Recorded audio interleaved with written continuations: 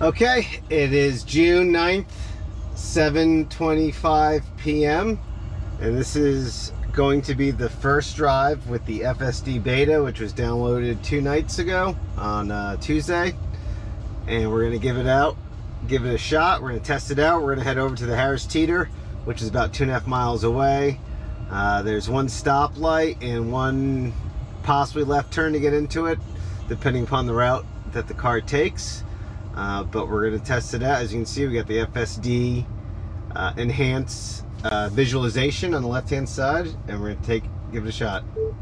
Navigate to Harris Teeter.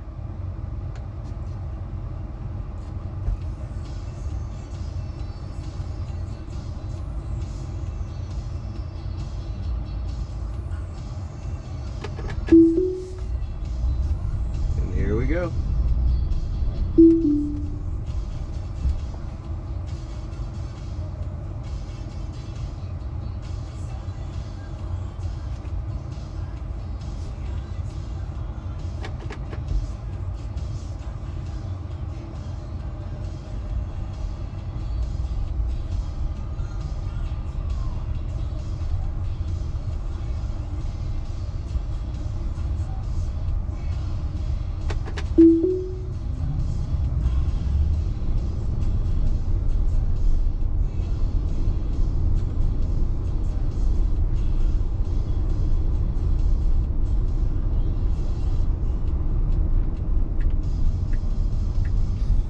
Come to the stoplight, the right blinker turned on, coming to a full stop. There are no cars, it's taking the right hand turn. See pedestrians out there on the sidewalk. Coming to another stop sign, gonna take the first left hand turn. Let's see how this plays out. If it's gonna creep up a little bit, it sees it, it's assertive with the turn. All right, let's see how this pans out. We got the car coming in the opposite lane, also looking to take a right-hand turn, but we were here first, and Tessie recognizes that. He solidly handles that right-hand turn. All right, see these cones, so they get out of the way, gets out of the way. Speed limit speeds up to 35, recognizes. We're going up in speed. We hit 35. Got a little sensor to put my hands on the steering wheel.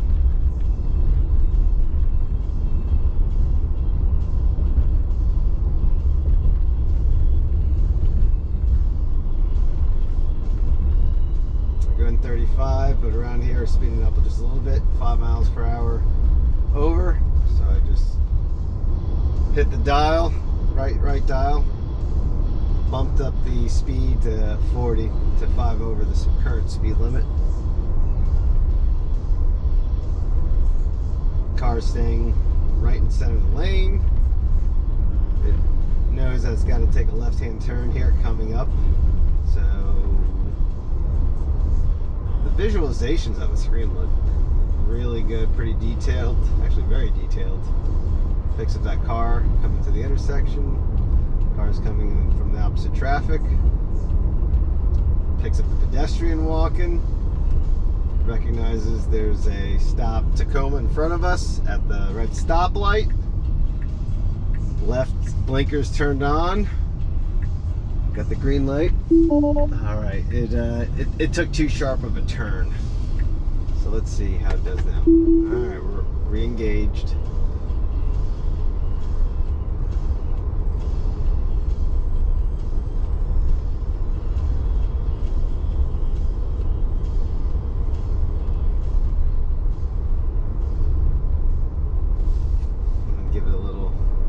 Bump, have to go a little bit faster.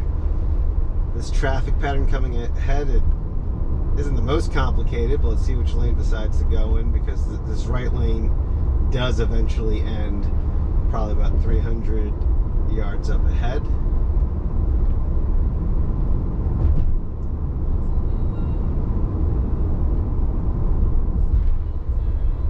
So it recognizes that it's going to take a left before the stoplight, and it's a short runway where there's a left lane that pops up to be able to take that left-hand turn. So let's see how it now. I'm going to bump it down to 35 so to give it more time to recognize where it needs to go. And so up ahead we now have a left lane that just emerged. I was a little hesitant to take it, but it took it. There is no traffic up ahead. Let's see how it recognizes takes a left-hand turn. There is a little merge island that divides the two-way traffic in and out of the parking lot, but it handled that, and the visualization is displaying a whole bunch of cars parked in the parking lot. Let's see how it handles with this car. I wonder if it will I'm gonna just get a little more juice so we don't block that car trying to pull out. And we are here. Let's see. Autopilot, navigation complete. Alright, so I'm going to take it over. I'm just going to stop. I just applied the brake a little bit. And yeah, this parking lot's a little bit tricky. There is a lot of traffic coming in and out. So not exactly comfortable letting it just get all funky trying to navigate how to get in and out. So what I'm going to do now is go right back to the entrance, because that seems to be a recognized like waypoint on the map, and then from here I'm gonna tell the car to take us back home, and let's see how it does.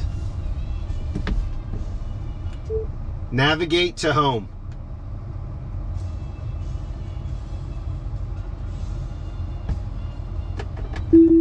Let's see. Alright, so there are customers that come in and out of this entrance, so hopefully it slows down a little bit. Put it down to 10, actually to 5 right now, just because a lot of people walking around. But let's see, speed it up now. There is no middle divider, so it looked like it was kind of trying to creep right into the middle of the road, but now it recognizes that it needs to stay to the right. And let's see how it figures out which lane to go into to turn left and right lanes. Alright, so we're stopping here. This is kind of tricky. If you can kind of see what's going on, there's a lot of traffic coming. There's a intersection less than 200 meters away, and it's creeping. And it took the right turn. Wow.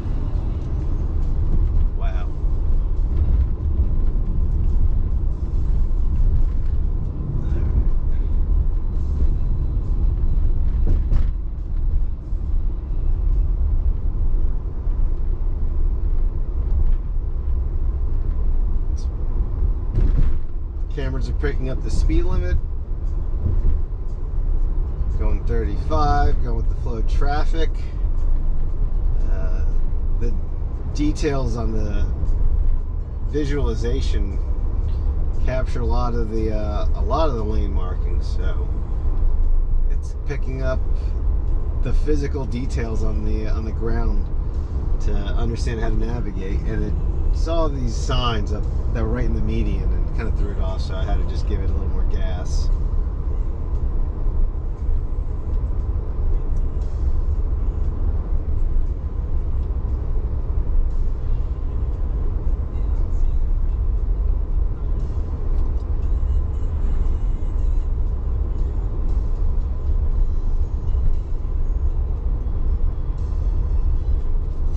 Slow down because it's got to take the right lane, the right turn lane, and it recognized that very, very easily. I am kind of concerned that it takes some hard right turns. Let's see how it recognizes this lane.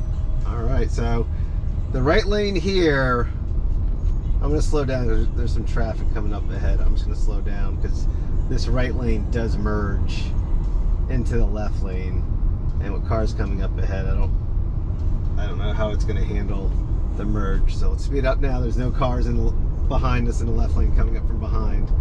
So let's see how it recognizes. And It didn't merge until the very end, but luckily there was still space, but not sure how if there was an actual impediment at the end of the left lane, if it would have merged over sooner rather than later, but here we are. This might be 0 interventions for this engagement.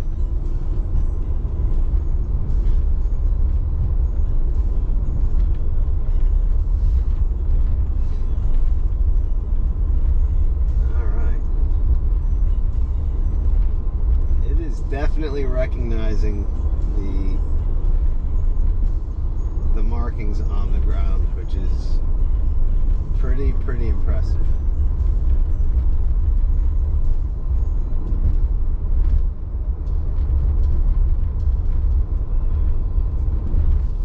It's gonna slow down because it knows. Let's see how. Yep, it's got to get into the left turn lane. It recognized it. I'm not sure.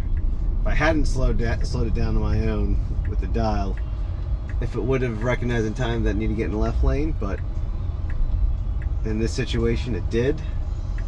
The left blinker is turned on automatically, taking a left turn. Wow.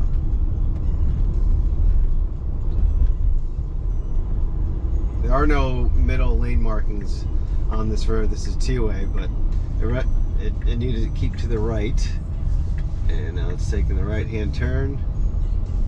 Recognizes the parked car.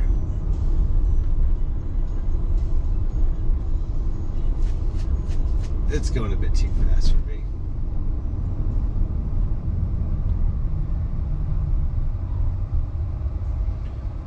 All right, that was round trip there and back. Less than 4 miles, but I think there was only 2 disengagements, and that's really great for the first time ever using FSD beta. Signing off. GoPro, turn off.